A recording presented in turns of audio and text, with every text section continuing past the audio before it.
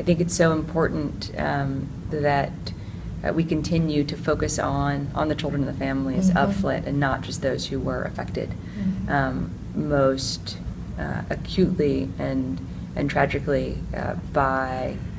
having lead pipes come into their homes. And that's so important, not only because then we know we're going to be providing the children that were affected with the clean water, with the nutritional support, with the early childhood education that they need and deserve, but also because we want to make all of those investments in Flint itself. That will be what will most help the children that were affected, but really most help the community continue to empower itself and move forward. So I couldn't agree more strongly with the mayor in talking about kind of what the community needs